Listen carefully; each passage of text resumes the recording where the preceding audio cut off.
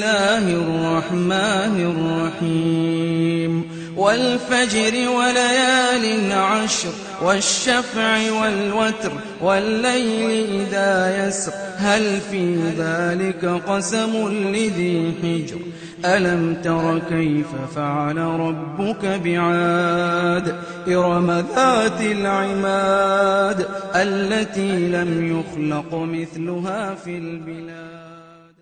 আসসালামু আলাইকুম মাইনুদ্দিন ভাই প্রশ্ন করেছেন বাংলাদেশ থেকে যে আমাদের দেশে অনেক বিশেষ করে বেনামাজির কথা বাদ দিলাম, হিন্দু বৌদ্ধের কথা বাদ দিলাম, উনি মসজিদের মুহাদ্দিস ইমাম খতিব মুয়াজ্জিন সাহেব তাবিজ দেয়।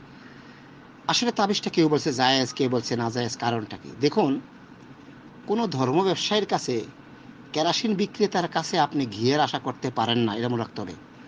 যিনি কেরাসিন বিক্রি করে তার কাছে ঘিয়ের আশা আপনি করতে পারেন না। রাসূল সাল্লাল্লাহু আলাইহি সাল্লাম মুমিনদের উদাহরণ দিচ্ছে এরকম, একজন কয়লা ব্যবসায়ী আর আতর ব্যবসায়ী। আল্লাহ রাসূল বলেছেন, তুমি যদি আতর ব্যবসায়ীর সাথে বন্ধুত্ব করো, তাহলে তুমি ওর সাথে গেলে ও যদি তোমাকে আতর মাগনা নাও দেয়, ওই আতরের দোকানে ঢুকলে তুমি ফ্রি কি পাইতেছো? আতরের জ্ঞান পাইতেছো। একদিন দুই দিন তোমাকে সে একটু ফ্রি দিবে, তাহলে কি আতর নিয়ে আসবে। ঠিক যদি তুমি কামারের সাথে বন্ধুত্ব করো, তো কামারের সাথে একদিন দুই যাবে, সে কামারে হাতুড়ি ফিরবে, ওই হাতুড়ির লোহার আগুন তোমার কাপড়ে ফুজে কাপড় নষ্ট হয়ে যাবে। এটা হচ্ছে আল্লাহ রাসূল সাল্লাল্লাহু আলাইহি ওয়াসাল্লাম ডিভাইডেশন করেছে কার সাথে তুমি বন্ধুত্ব করবা। এই ধরনের আলেম, এই জন্য আল্লাহ পাক বলেছেন ওয়ালা তাশতারু বিআয়াতি সামানান কালিলা, যে তোমরা কোরআনকে স্বল্প মূল্যে বিক্রি করো। এই ধরনের আলেম আজকে কোরআন বিক্রি করে মানুষকে জাতিকে হতভাগা করেছেন। রাসূল সাল্লাল্লাহু আলাইহি ওয়াসাল্লাম বলেছেন মান তাআল্লাকা ফি শাই উকিলা ইলাই। আমি মান তাআল্লাকা তামিলা ফাকাত আশরাক, ওই হাদিস নাই বললাম, ওখানে তামিলা তাবিজের কথা বলছে।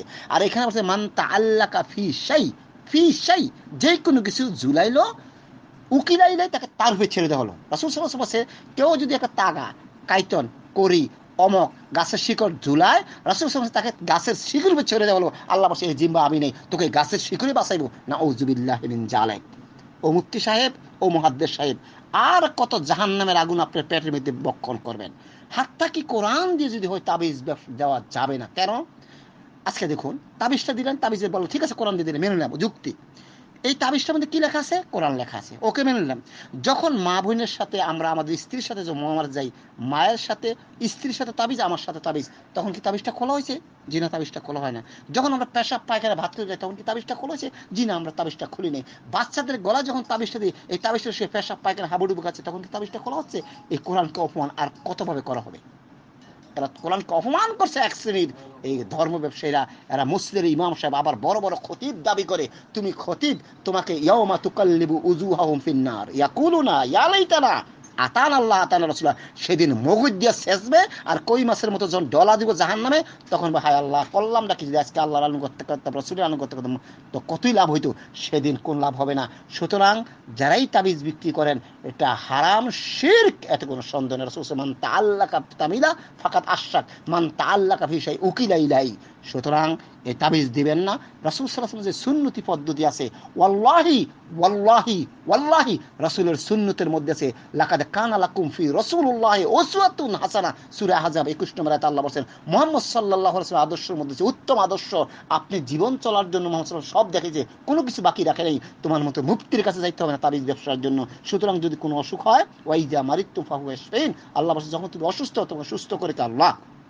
সুতরাং ডাক্তার কাছে যাইবেন, ওষুধ খাবেন, কিন্তু যদি বলেন ওষুধটা ভালো করে, তাহলে শিরক আকবার। কিন্তু ওষুধ খাওয়া সরাসরি জায়েজ আছে, তাবিজ কাইতন ঝুলানি হারাম, শিরক, এতে কোনো সন্দেহ নাই।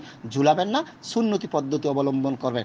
ছেলে রাত্রে ভয় পাচ্ছে, মেয়ে রাত্রে ভয় পাচ্ছে, আপনি বিভিন্ন সমস্যা, সুন্নতি পদ্ধতি অবলম্বন করেন, ইনশাআল্লাহুর রহমান সাকসেস হবেনই হবেন। আসসালামু আলাইকুম।